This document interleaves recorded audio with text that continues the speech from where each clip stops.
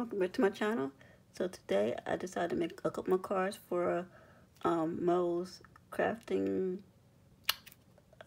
what is her thing called? Her Hobby Lobby challenge, that's what it's called. So this is her last week and I decided to make a couple more cards. And so here I use this embossed photo by Spellbinders, and I use this die. It is called Peace on Earth. And so here is the cards I made. This is the first one I made, and I used glitter paper, and I put some blue and red sequins on it. And as you see on here, you can make these little bitty dots on these flowers. And I was like, oh no, these little bitty dots look like this, and I was not about to cut these little bitty things out and glue them on there. Not today.